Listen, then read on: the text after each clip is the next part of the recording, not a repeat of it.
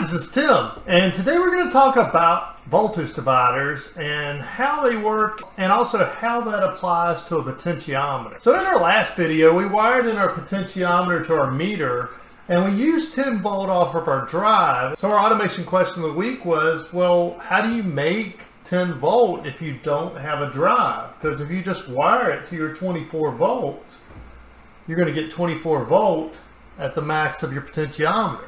So we went through how to calculate for the 7K resistor to make this 10 volt, and another question came in saying, okay, that's neat, but I still don't get how the potentiometer actually works. Now I know we're supposed to move on to milliamps this week, but with those two questions, I really just felt we needed to spend a little more time on this, just so we make sure that we do understand how this works. In this week's automation question, we used a 7K resistor in series with our potentiometer to drop the voltage across the potentiometer to the 10 volt, which is typically what an analog voltage signal is. So these resistors were in series. So you had the plus 24 volt of our power supply, the 7K resistor, then the 5K potentiometer, and then it went back around to the common of the power supply.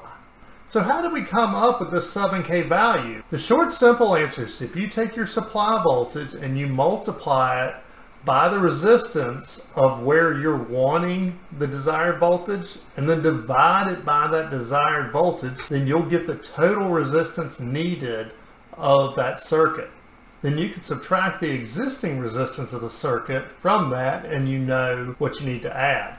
Now that sounds really confusing, so check out the formula here. And if we plug in our numbers, we have 24 volt DC. That's our supply source on the trainer. Then the resistance across our potentiometer, where we're wanting to have 10 volt, is 5K, or 5,000 ohms. And then our desired voltage across it is 10 volt. So 24 times 5,000 divided by 10 is going to equal 12,000 ohms. Now we already have 5,000 in our circuit.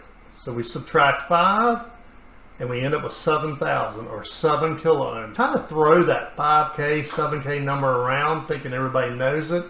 But when we say a 5K potentiometer, that means that it has 5,000 ohms of resistance, or it has 5 kilo ohms of resistance. And we shorten it up and just say 5K. So how does this actually work? The quick and fairly unscientific answer is you can take your source voltage and multiply it by the resistor that you're wanting to know the voltage across, and divide it by the total resistance of the circuit, and you'll get that voltage.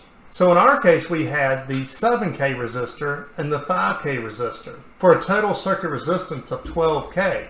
So we can take our 24, multiply it by 5,000, and divide it by 12,000, and you're going to get 10 volt. Now for the long answer. Using the Ohm's Law pie chart, which I'll link below, we can determine the current of our circuit by taking our voltage and dividing it by our resistance. Now make sure you bookmark this Ohm's Law pie chart that I'm putting in the description, because even if you're thinking I'm not that interested in analog, or I'm just going to be programming PLCs, trust me, eventually you're going to need this. So if we plug our numbers in, we have 24 volt DC and we have 12,000 ohms. So 24 divided by 12,000 is going to be 0.002, or 2 thousandths of an amp. Now a lot of you are thinking, why are we talking about current when we're only concerned about voltage? We're reading analog voltage here. What does current have to do with it? That is because voltage, resistance, current, and power are all locked together through this Ohm's Law pie chart. So if you know any two of them, you can figure out the other two. So now if we go back, we want to know the voltage across our 5K resistor. We know that there's 2 thousandths of an amp running through this circuit. Now that is 2 thousandths of an amp that is coming out of our power supply, going through this wire, going into the 7K resistor, coming out into this wire, going through our 5K potentiometer, because remember, the two outside terminals of our potentiometer are a resistor. Then it's going out of there through this wire and back to the common of our power supply.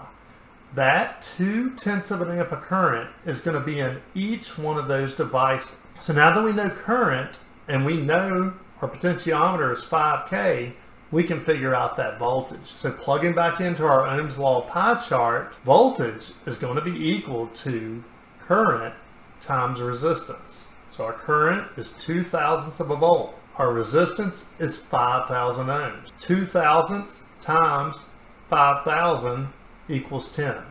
Now also, the reason it's called a voltage divider is because our voltage is divided up among these resistors. So if we go back and look at our 7K ohm resistor, we can plug in our same formula of voltage equals current times resistance. And 0.02 times 7,000 is 14. 14 plus 10, 24 volts. And that is how a voltage divider works. Now, how does that all come back to our potentiometer? Well, our potentiometer is just a movable voltage divider. If it's set all the way to this side, then we have a voltage divider of 0 and 5K. If we go all the way the other way, we have a voltage divider of 5K and 0. But if we come to the middle, and I'm just going to set it right on 12, you can see my knob's a little off. With it set on 12, we have two 2.5K resistors. And you use these exact same formulas and you can figure out what the voltage is on both sides of it, being 12 and 12. And if you moved it, say, to 8 volt, then you can use the same formula and figure out what your resistance is. So that's where this Ohm's pie chart comes really in handy. I hope this video has been helpful. I know I went a little more in depth on the formulas and the electronics than I normally do, and more than I like to, because I like to gear this towards, the technician who's troubleshooting. But this is the one area where even if you're troubleshooting, eventually you're gonna run into needing this. Till next time.